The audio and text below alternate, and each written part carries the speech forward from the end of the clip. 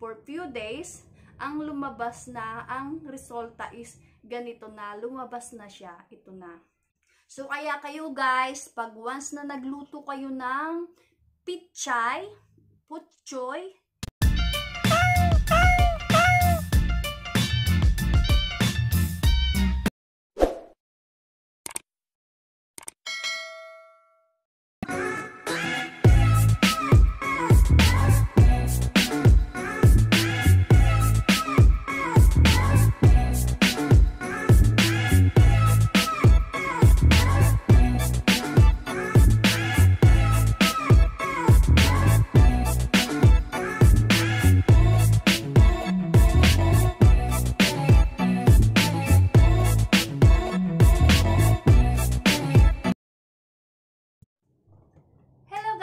welcome to my channel, Any Queen Vlogs. So today, I'm going to share something about pagtatanim. Kasi sa panahon ngayon is taghirap, di ba?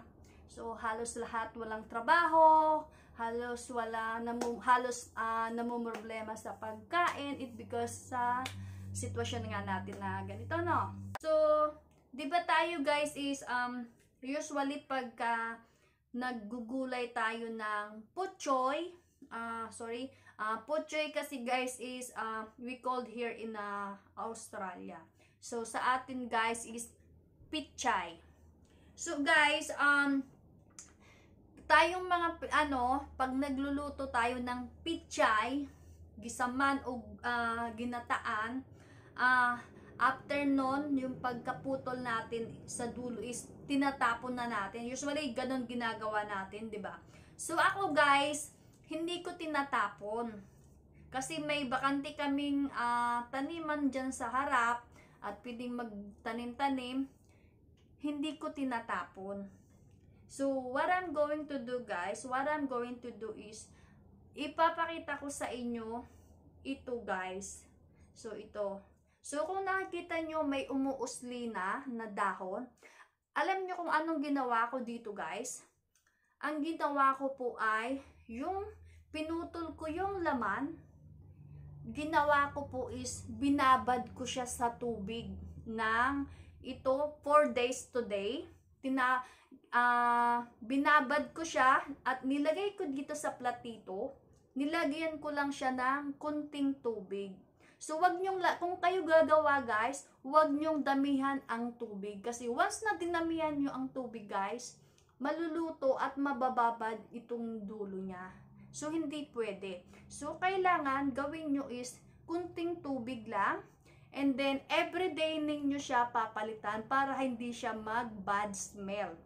Kagaya ng ginawa ko guys, everyday since nung June 5 ng gabi, pinutol ko siya, nilagay ko dito, pinutol ko yung laman, niluto ko, at binabad ko dito sa platito, nilagyan ko siya ng kunting tubig. So, everyday guys, when I wake up, I changed water.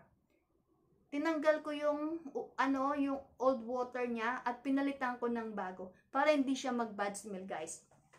So, ang resulta guys is, ito na siya guys. Ayan na. Ayan na. Lumabas na yung niya dahon. So, ibig sabihin nito guys, ready na itong itanim. Pwede na itong itanim. Yan. Ito hindi pa masyado, pero ayan, medyo okay na kasi may lumalabas na, may umuusli na. So, yun guys, kung may bakante kayong lupa sa harap ng bahay nyo, likod man o left and right, kung pwede nyong taniman, taniman ninyo guys, nag-barb ako. Taniman ninyo guys, kasi lalo na sa panahon ngayon, taghirap. So ito, pwede kayo makakuha ng free vegetables, free putchoy, pitchay, diba? So yun, I'm gonna show you kung saan ko to itatanim guys. Tapos, kasi dito sa amin guys, may tawag dito, may bush turkey. So yung bush turkey guys, is kinakain niya yung mga dahon-dahon na pwede nilang kainin. So ito guys, gagawin ko ay tatakpan ko siya ng fish net para hindi siya makain ng bush turkey.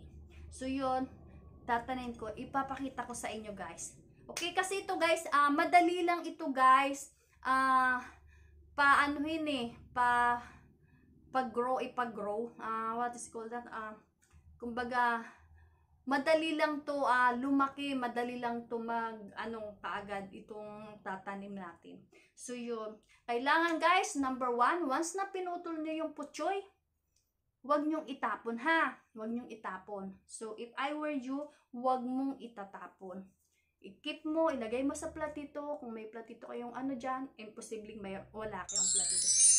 Lagay nyo sa tubig ng konti. Babad nyo dyan. Para maging ganito. At itanim nyo. Yun ang tamang pagtatanim ng putchoy. Prove it na guys, kasi lagi ko tong ginagawa.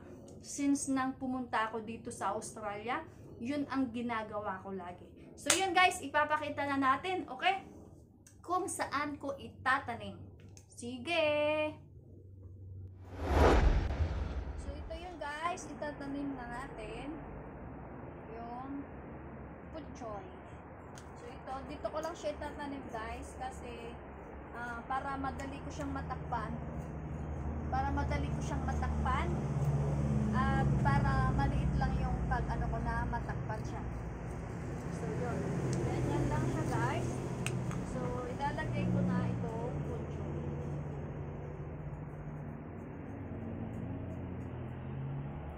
Medyo din ng konti siya guys, para maano yung yung lupa, at para maano yung paglaki ng niya nito, itong dulo na to. So yun.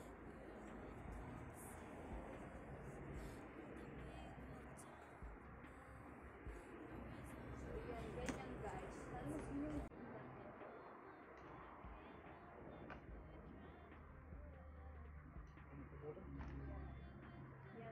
Yan, ganyan guys.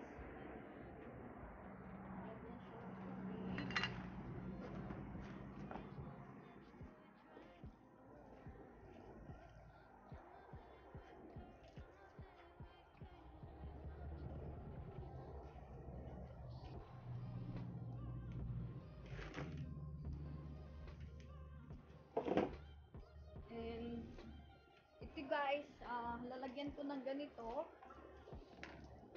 para maano siya ng habang. Ano po na is? So yan.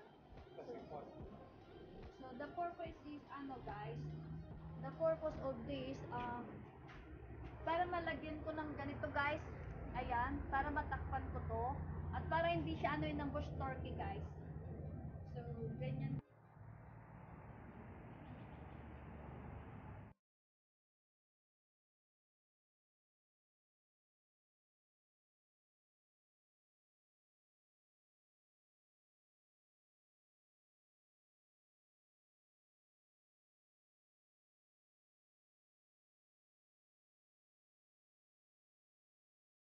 Guys,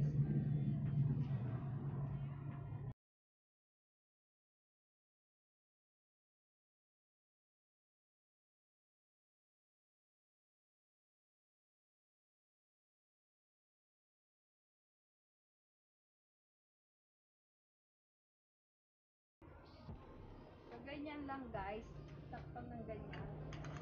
So yan, antayin natin ng ilang araw guys. So yan na yun guys. Yan.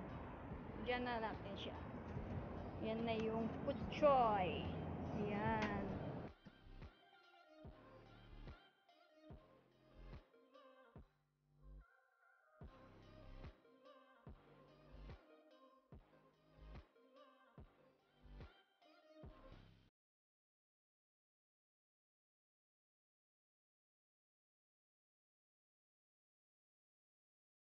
That's all guys. Thank you so much for watching. Bye-bye.